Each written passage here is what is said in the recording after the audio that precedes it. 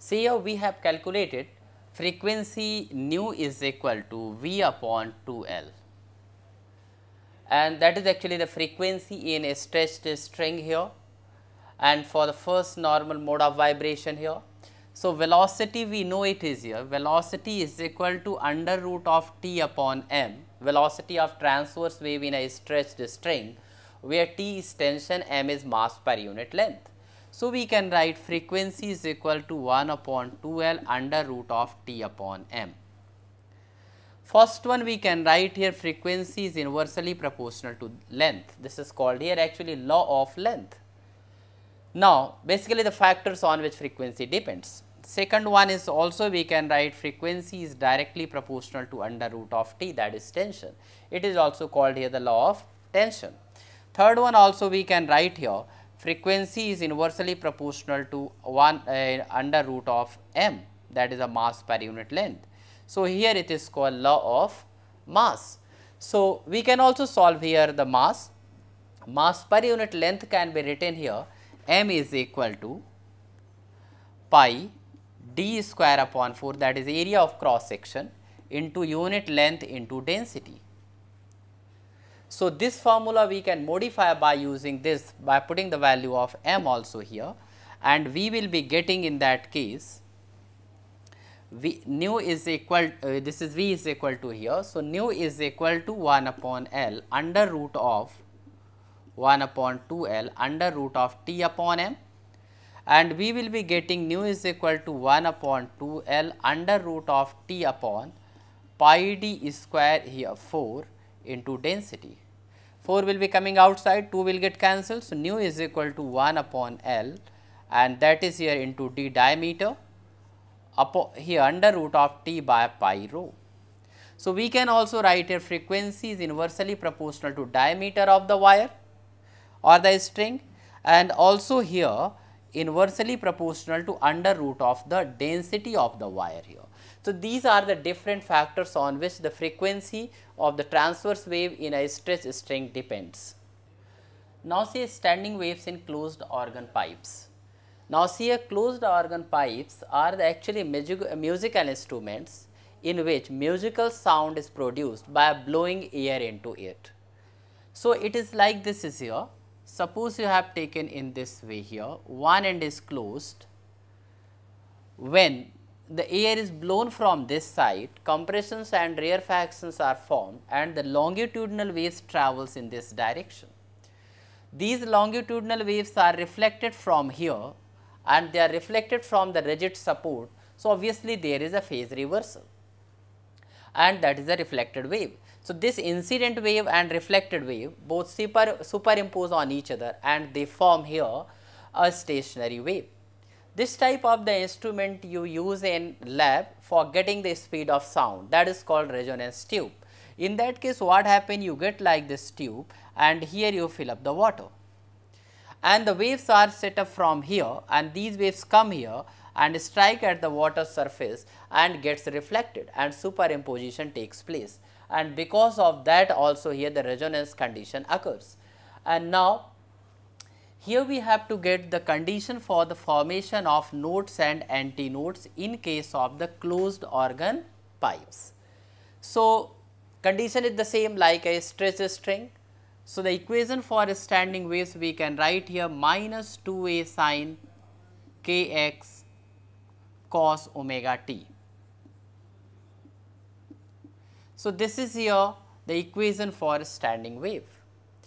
If you are taking, suppose this is a closed organ pipe and this is x equal to 0. So, if you are taking x is equal to 0, I have taken this rigid end as x equal to 0, then the y is equal to 0. It means at this point node is formed, and for this condition can be here for sin kx is equal to 0 is equal to sin n pi, where n is equal to, you can write 0, 1, 2, 3 like this, and you can get kx is equal to n pi, that is 2 pi upon lambda x is equal to n pi, pi will get cancelled and x is equal to n lambda by 2. So, this is here the position for the nodes, but see here at another end here, that is at the open end. but see here at this end there is a largest change in the pressure and the displacement will be 0, but at the open end here there is the least change in the pressure and displacement will be maximum. As a result, antinode is formed here. So, antinode is formed at the open end. Suppose the length of this tube is L. So, we can write y is maximum when sin kx is equal to maximum, that is plus minus 1. We can write sin kl is equal to sin here 2n minus 1 into here pi upon 2, where we can take n is equal to 1, 2, 3 like this. So, we can write here kl is equal to 2n minus 1 into pi upon 2. We can solve it further here. So, when we solve in this case, we will be getting 2 pi upon lambda into L is equal to 2n minus 1 into pi upon 2. This pi will get cancelled.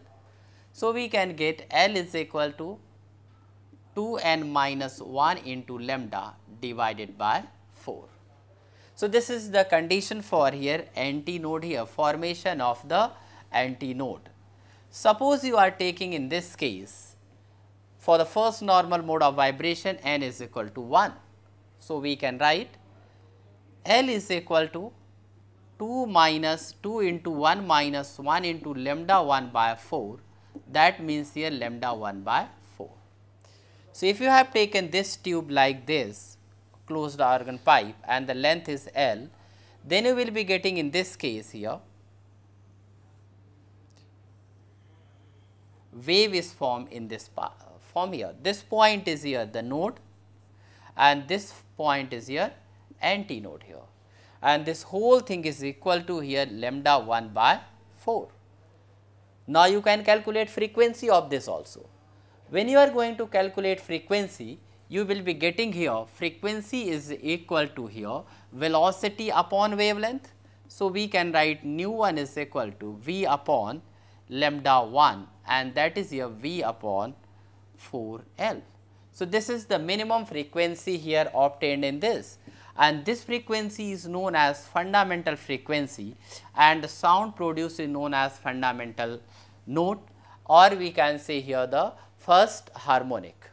Suppose if you are taking n is equal to 2, that is second normal mode of vibrations.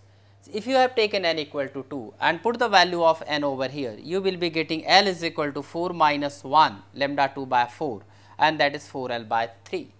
So, here you will be getting lambda 2 is equal to 4 L upon 3. It means this whole length is here L, and now the wavelength which is formed here, that is 4 L by 3 here.